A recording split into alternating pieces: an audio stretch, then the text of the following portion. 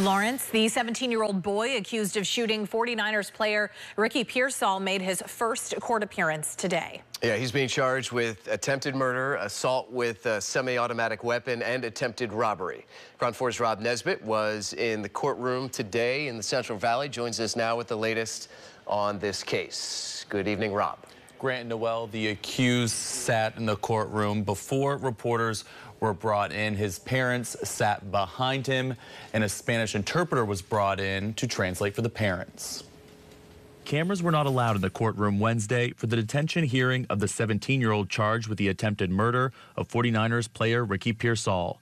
Deputy Public Defender Bob Dunlap says his client has remorse for what happened. He's very sorry, genuinely, that this did happen, as is his family.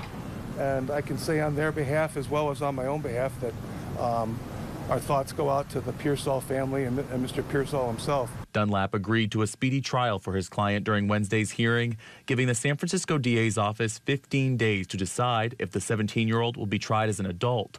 A probation officer asked that the minor be detained in San Francisco during the trial, a request the judge granted. Once that's done, you go to the disposition phase, which would be akin in the adult world to sentencing, and that would occur in the county of residence, in this case, San Joaquin. According to the DA's office, Saturday's shooting in Union Square involving Pearsall and the 17-year-old occurred because of an attempted robbery. Pearsall was shot in the chest and was released from the hospital 24 hours after he was admitted. We learned more Wednesday about the suspect's injuries. He was shot through the left arm. Similar to Mr. Pearsall's injury is what we call a through and through, a bullet entering and passing through, tunneling, if you will. And thankfully, in both cases, they're doing very well.